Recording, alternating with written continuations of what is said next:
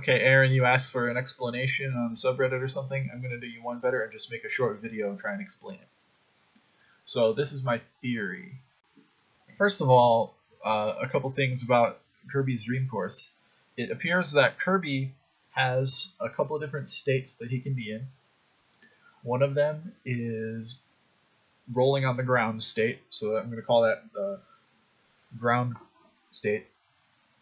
And then he's got the state where he's flying through the air and he will bounce if he hits the ground.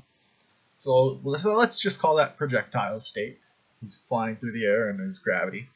And those are two different states that have different rules within the program. If you hit Kirby into the air, he's in projectile state, right? So I think the way the game is designed is that if he's in projectile state and he hits the lowest plane on the level, then it triggers that death animation where you get dropped back onto the level and you lose some of your beans. In the regular game, the levels are designed so that the tiles at the edge of a platform are always higher than height 0.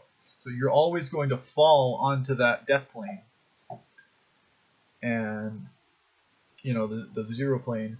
And if you were to be in the rolling state when you're on the 0 plane, you shouldn't fall off the edge of the map, only because the game was never programmed to handle that situation, because it was never supposed to happen.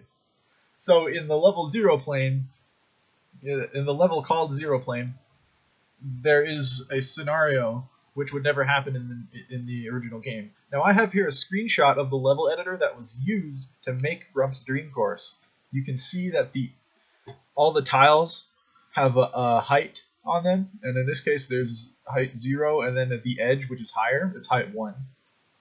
Notice how in this default level none of the edge tiles are at height 0, because that's just how the game was originally designed. If you have a tile at the edge of a platform which lines up with height 0, you can roll onto the 0 plane, and the death animation only triggers if Kirby is in his projectile state. If he were to roll off the edge of this level, he would be in the air for a second, which means he's going to enter projectile state, and then he's going to hit the kill plane. So he's going to fall off of the level. But if he were rolling when he was on that kill plane, the game isn't programmed to handle that scenario, because that scenario should never happen. So